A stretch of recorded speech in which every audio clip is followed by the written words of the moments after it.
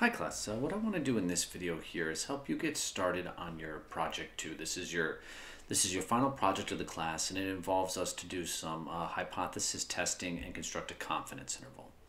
Okay, so here's the scenario for your final project. So you've been hired by your regional real estate company to determine if your region's housing prices and housing square footage are significantly different from those of the national market. Okay. The regional sales director has 3 questions that they want you to address in this report. One, they want to know, are housing prices in your regional market higher than the national market average? Okay, so what this question here is asking you to do is it's asking you to do a one-tailed hypothesis test or a right-tailed hypothesis test. Next question says, is the square footage for homes in your region different than the average square footage for homes in the national market? Okay, so what they're asking you to do in question 2 here is a two-tailed hypothesis test. And then finally, for your region, what is the range of values for the 95% confidence interval of square footage for homes in your market? Okay, so they're asking you to do a confidence interval. Okay, so again, what you're going to need to do this is you're going to need to scroll down here. First, you'll need to use this template to write your project.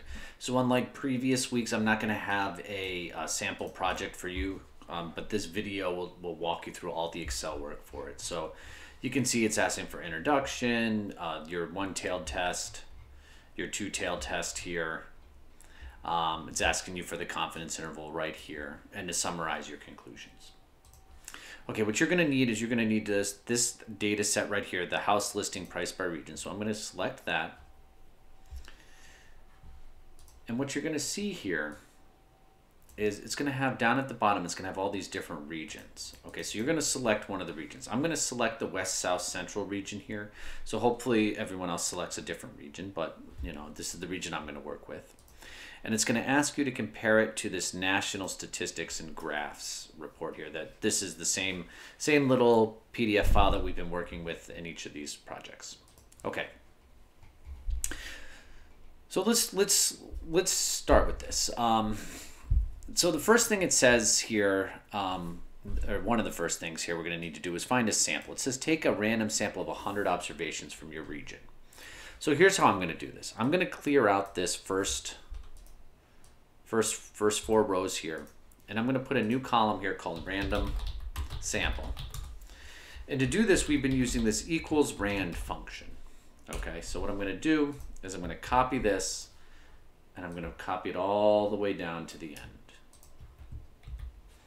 And then what I'm going to do is I'm going to select this column, I'm going to go to data, and I'm going to sort. And it's going to give you a random sample. Okay, you can do this again, you'll get a different set of values here. What you're then going to do is it's going to ask you to select the first 100. So you have to actually go to cell 101 here because you have a header in the top cell. So I'm just gonna, put a nice little bracket around it. And what I like to do, you don't have to do this, it just makes some of my calculations easier, is I'm gonna delete all the old data that we don't have, that's not part of our random sample. Okay. And then it goes back, and one of the first things you're gonna have to do to be able to do the hypothesis testing here is you're gonna need to do the summary statistics, okay, for your variables here. And the 2 that you're interested in are housing prices and square footage, okay? So I'm going to need summary statistics. So summary stats for housing price and square feet. And what we're going to need for each of these, I'm actually going to move them here. Sorry about that. What we're actually going to need for each of these is the mean and the standard deviation. All right, so for housing prices, it's equals average. And then if you've deleted the data that's past cell 101, you can just select this column and close it, and it'll give you the average. And then for square footage, the average, I'm going to select here. And I got that. For standard deviation, it's going to be stdev.s because it's a sample. So we're going to need to do that for housing price and also for square footage. All right, so I've got this nice table here with these summary statistics, okay? All right, so the first thing it says is, are housing prices in your regional market higher than the national regional market? Okay, so you're going to have to look here. Here is the mean price for the median listing price in the national market. So it's 288.04.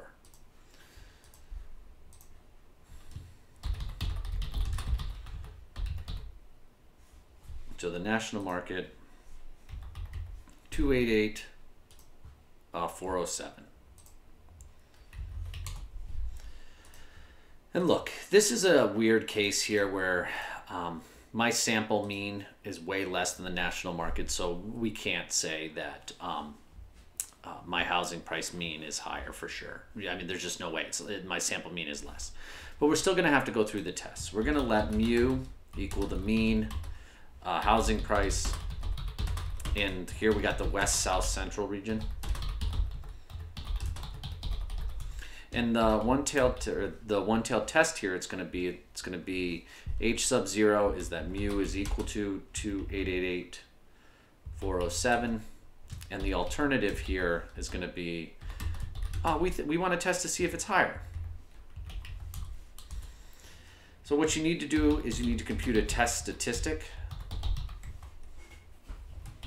Well, that's the housing price minus the mean actual in the national market divided by the standard deviation of housing price divided by SQRT, the square root of the sample size, which is 100. And you're going to get this crazy test statistic. In my case it is. Yours might not be like this. So the p-value here, to do this, it's going to be a right-tailed test. So it's equals t.dist.rt. So this is going to be your x value you're going to plug in. My degrees of freedom here are 100 minus 1, so n minus 1, so 99. And you'll see in my case here, I got it's such a large p-value because my test statistic or my housing price was so much lower than the national market. So in my case, you have to the project actually doesn't say what the directly what the level of significance is, but we'll assume it's 0.05. So look, here we're going to fail to reject the null. All right, and this is because the p-value is greater than level of significance. So what that means basically is that the first question here, are housing prices in your market region higher than the national market average? No, it's not. Okay. We can't say that it's greater than. All right, so the next thing it asks, is the square footage for homes in your region different than the average square footage for homes in the national market? So if you look here, square footage is 1944.